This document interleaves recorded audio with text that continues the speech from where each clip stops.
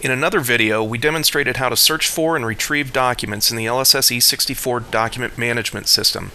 In this video, I'll show you how to save those documents, emails, and PDF files into LSSe64 in the first place. There are actually several different ways to save a file, and I'll go through each of them briefly one at a time. Here we have a Word document that I just opened from my desktop. This could also be a new document that I just typed. To save a document in Word, just press the LSS Save button up here in the toolbar. The profile screen appears with the date, my initials, and the document subject already pre-filled. All I need to do is add a client number, matter number, and a document type.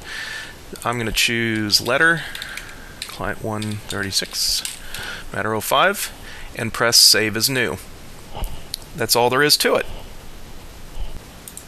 So this document is now saved and the corresponding profile data has been stored and indexed in the search database. Let's take just a minute and go back to review some of the other options when saving a file. I'm going to click LSS Save again.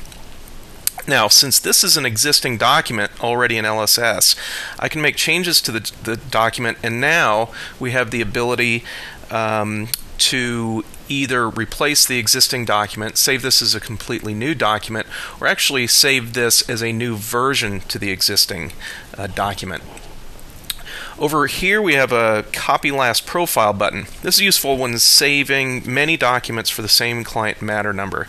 You just press this button and the system will copy in the document type, client matter, and other information from the last profile that you just saved, so you don't have to keep retyping that information.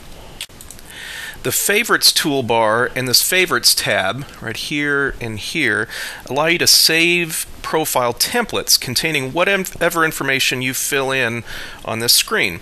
These templates can then be reused at any time just by selecting it from this pull-down list. So if you're somebody who is frequently going to be saving documents for the same client matter number, you can create a favorite that has that client matter number in it already. When saving the document, just select it from the favorites. Down here you'll notice that any of the fields that request a code of some sort, like a timekeeper, document type, client, and so on, also have a lookup button next to the field. Just click on that button and you get a list of codes to choose from. We'll cover that in another video where we demonstrate these lookups in great detail. On the Notifications tab, you specify a list of users to be notified by email when this document is saved, replaced, or deleted. These notifications can be pre-assigned at the client and matter level or assigned here as a one-time event. It's totally optional. You don't have to assign notifications. And on the Permissions tab, you can assign document security restrictions. And we cover that in detail in another video. So that's how we save a document from Word and the details of all the options available on this screen.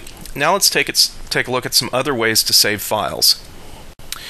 Let's start with Outlook. I'm going to move some of these things out of the way and move in an email. Here I have an email that was received today, and I want to save it in LSS. So just like in Word, you'll find an LSS Save button right up here in the Outlook ribbon. Press this button and the save screen appears, just like we saw demonstrated with Word. The only difference is with an email, the system can automatically pre-fill the sender and the recipient fields over here on the right. So what about other types of files? I'm going to move Outlook out of the way and bring this screen in.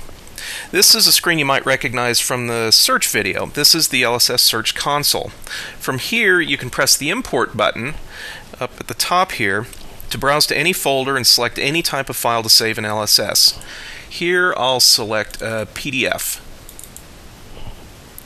And again, you get the same document save screen that we saw in Word and in Outlook. I'm going to cancel out of this and show you another way to save a file. While we're here, let's use this drag drop zone panel to do the same thing. Rather than clicking on Import and browsing out to a folder to select a file, you can just drag a file or many files all at once right onto this panel. So I'm going to take this Word document, drag it right onto the panel. As soon as I let go of the mouse, the save screen appears, and it's pre-filled with whatever information we had filled in on the search screen behind it.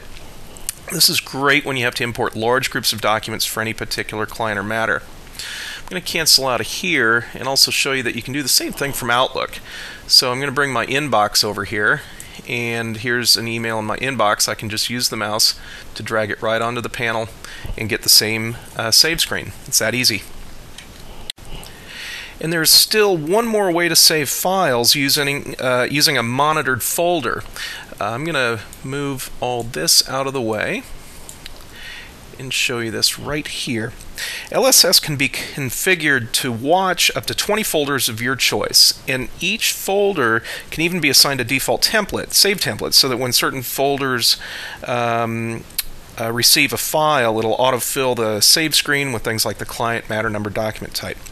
This folder right here on my desktop is one of these monitored folders, and I can just drag a file, or again a group of files, into that folder, and as soon as I do, the save screen appears. And this works with Outlook email as well. So that pretty much covers the basics of saving files in LSS. I moved through these options quickly and probably skipped a few things that you would find useful. If you have any questions or would like a live one-on-one demonstration of any part of LSSe64, please give us a call at 800-331-4122. Thanks for watching.